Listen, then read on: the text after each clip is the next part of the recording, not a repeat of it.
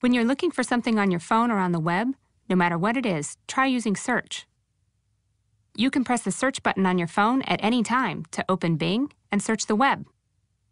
Just like on a computer, you can type something and search for it, but Bing on Windows Phone can do a lot more than that. For example, you can just say what you're looking for, so you don't have to type it. Or you can forget about searching with words altogether and use Vision Search, Music Search, and Local Scout.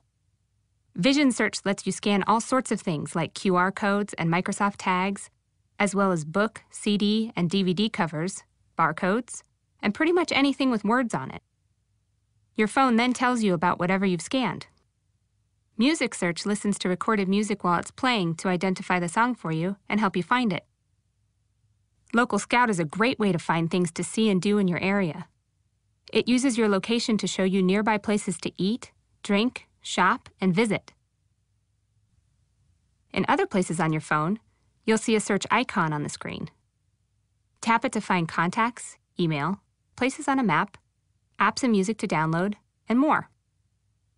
For example, let's say I'm looking for a person in my contacts list. I remember where she works, but I can't remember her name. There she is. Or maybe I'm looking for a place to take my family when they come to visit. There's a good one.